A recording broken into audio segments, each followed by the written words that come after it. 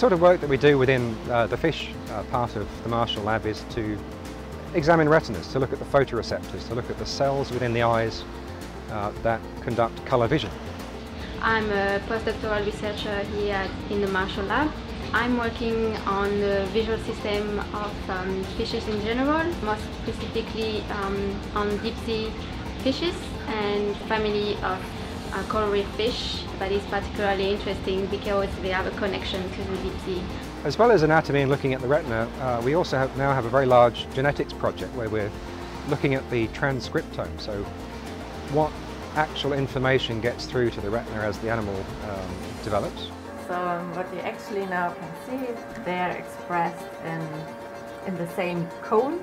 It's really not co-expression in the same one, but in one of the members of the bell cone, which is really nice. We've got a really good group at the moment, so we're doing everything from molecule up to behavior or physiology, neuronal tracing. We do MSP, we do really cool stuff, so you can get a very good overview of what's going on. What are the field trips like? Was it like being with all these people out in the field? Yeah, you asked me. I had to cook last time.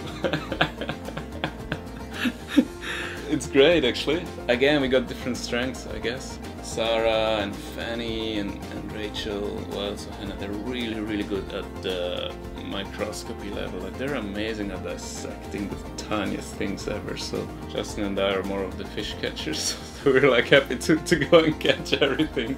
And then it complements each other really well, I must say. The field trips are always super fun. As well as the genes, we also look at how fish actually behave in the real world. And we ask them to talk to us, we ask them to tell us what they're seeing.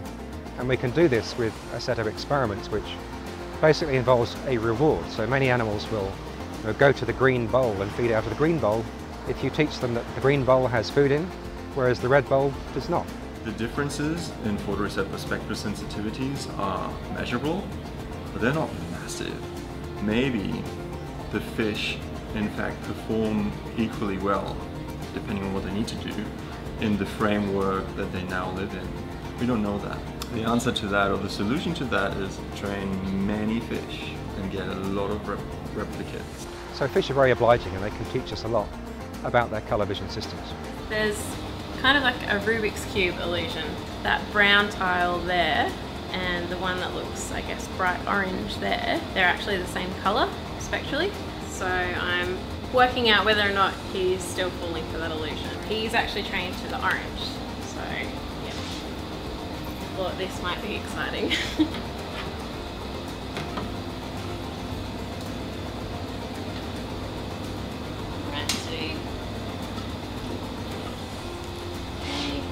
So we'll move on to this test here, and because he's trained to the bright orange one, we're still kind of hoping that he'll go for this one, even though we've increased the brightness and he looks quite similar.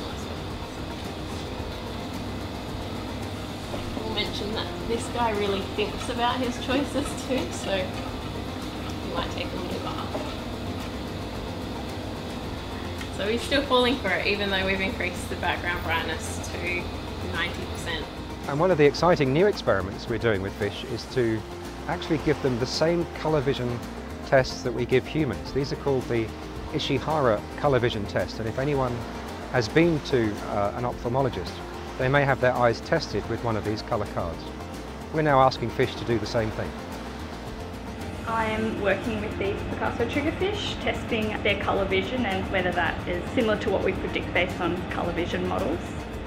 To start with, we're just using this grey background with a black spot, so there'll be food under that, and the fish is going to peck through the paper to get the food. And then eventually we're going to replace the grey background with an Ishihara background, which is what they use in colour vision tests. Some fish, it's surprising for us to learn, have much better colour vision. Other fish are a bit like colourblind humans, they're red-green colourblind. And we're looking at comparative colour vision systems within the fish on the Great Barrier Reef.